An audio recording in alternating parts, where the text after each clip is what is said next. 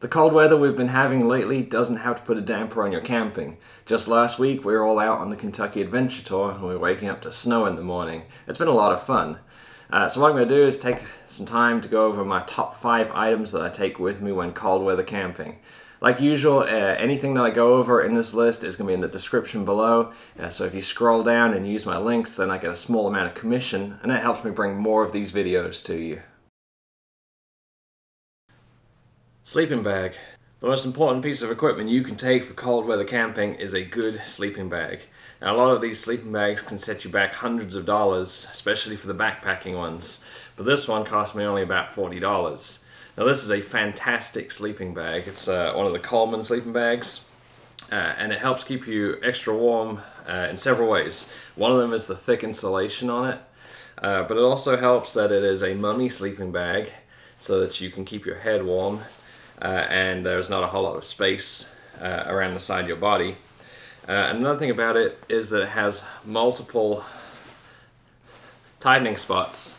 So you can tighten this way up so that you don't let any of the air out while you're sleeping and keep you nice and warm. It also has some down on the inside, so there's another one around my shoulder area, which you can't quite see. And all of those together give this a comfort rating of 15 degrees Fahrenheit. So you can sleep out in the cold in this comfortably. It also has a survival rating of around 0, so it means you will survive the night, but you won't be pretty comfortable at 0 degrees Fahrenheit. I'm gonna have to take this off. I am ridiculously hot. Now in terms of length, I'm 6'1" and I fit in this thing perfectly. If you were a little wider than me, because it's a mummy sleeping bag, it might be a little bit tight. Another problem with this is the size of it when it's rolled up. So this does not compress down much. As you can see, it has a very large bag. So this is not a backpacking sleeping bag. If you're camping in your vehicle, it's fine. If you've got a rooftop tent, I mean, you can leave this out. You don't even have to compress it. If you want a little bit of extra warmth, you also have the option of one of these. This is a Coleman sleeping bag liner, and it goes on the inside of this. And it can provide about 10 degrees extra comfort. So where this is a 15 degree comfort rating, with the sleeping bag liner that goes down to about a 5 degree comfort rating. So it is very warm. It also has several advantages. One of those is if you do get a little bit too hot in the main sleeping bag, you can unzip the main sleeping bag and you won't have that really cold air hitting you because you'll have this protecting you. Another advantage is that this can be taken out and washed. So if you do end up sweating, you can wash this easily and it saves you having to try and wash the sleeping bag, which is not good for the sleeping bag. This can also be used during the summer, so it can work as a sleeping bag by itself, or it can be unzipped completely and used as a small throw or small blanket. So this is well worth getting. When camping in the cold, you're going to want something to insulate yourself from the cold underneath. If you're in a ground tent, you're going to want something that is going to protect you from the cold ground. And if you're in a rooftop tent, you're going to want something that's protecting you from the air that is flowing underneath the rooftop tent. Now, rooftop tents often come with a small memory foam mattress, but this thing beats them all. This is the most comfortable camp bed that I have ever slept on. It is also very thick, so it provides great insulation underneath. I've used this thing in my rooftop tent, and I've used this thing just to sleep in my Jeep as well.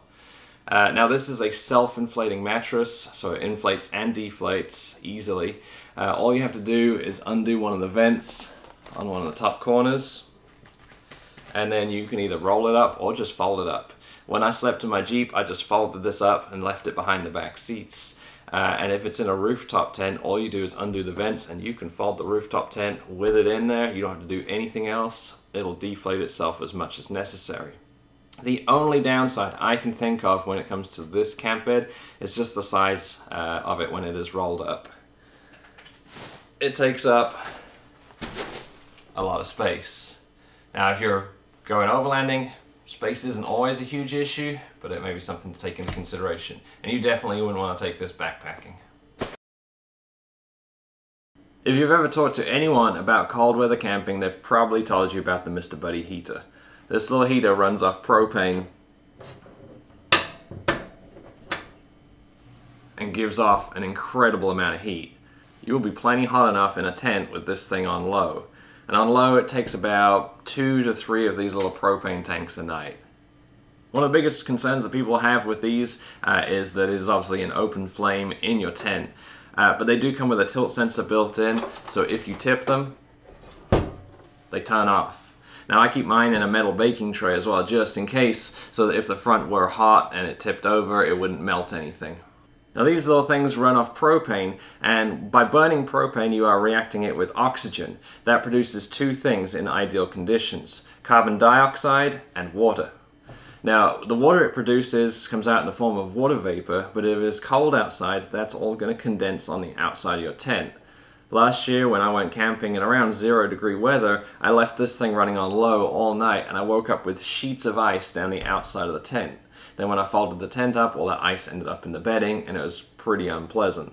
So that is something you have to bear in mind, is you are going to have water buildup anytime you use one of these. Another issue, and a more dangerous issue, is to do with the oxygen that's burning. So you are competing with this for oxygen, and it's going to be burning the oxygen that's inside the tent all night.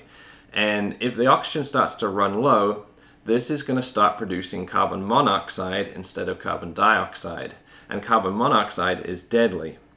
Now it does have a safety feature built in where it has an oxygen sensor, so if the oxygen does get low, it is supposed to shut off. That's not something I'm going to rely on though, so I also have a carbon monoxide tester just as backup.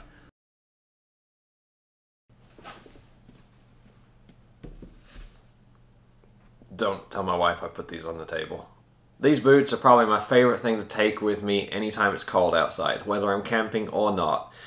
Even if I'm just out riding the trails, these things are great because they are waterproof and mudproof, so you can jump out of your vehicle no matter how muddy it is. These things actually survived Expo East, which if you went or you've seen the videos, you know that's a big deal. There was a lot of mud there.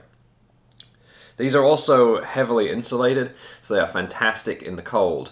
You probably know that if you're camping in the cold, the first thing that gets cold are your toes. Well, this helps keep them warm. Now they do run a little large, but that's okay because I use the extra space in there to put an extra insole in, just an extra little bit of insulation against the cold ground. I really recommend these. The final thing I recommend for cold weather camping is more of a luxury rather than a necessity, and that's a decent awning and even an awning room to go with it. Now the awning can be set up to keep the rain off you and keep you dry, but if you use the awning room, that's going to seal you off from all of the rain and the wind, and it'll let you set up the Mr. Buddy heater inside and actually warm it. You can use that area just to hang out, or you can actually set it up for cooking. Now that awning and awning room can be used throughout the rest of the year too. Any season it's raining, you can set up that awning, you can chill out underneath, you can cook underneath, it's going to keep you dry. But in the summer, if you're going up, especially like the northeast, you can set up the awning room and have just the mesh outside, and that's going to keep all of those mosquitoes away from you while you're hanging out or when you're cooking. Actually, I do have one more thing I want to mention, and that's for if you do photography or if you video like I do, and that is this little Pelican case here. This little Pelican case is great for storing batteries overnight. If you've taken batteries with you, you know that the cold weather drains them.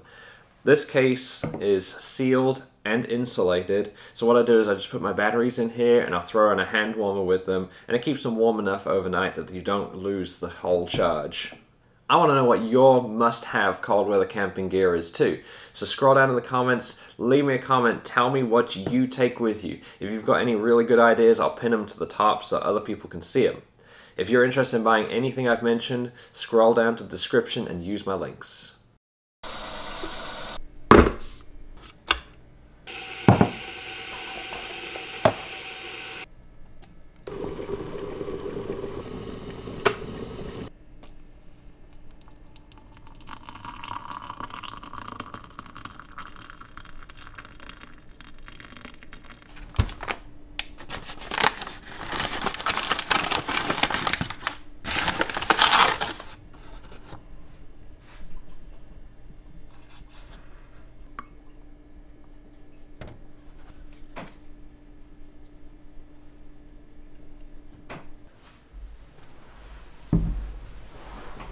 Alright, so if you didn't know, YouTube monetization works best when a video is over 10 minutes long. That's why you see a bunch of people add on some stuff to the end. And I'm doing exactly the same. So I'm going to give you a bonus tip for staying warm in the winter. Let's make yourself some nice English breakfast tea. Get yourself some tea bags, some boiling water, a couple of sugars. If you like it sweet, do 2. If you don't want it as sweet, just do 1. Then pour on a splash of milk and make it a nice golden brown color. That'll keep you warm. Yeah, that's good.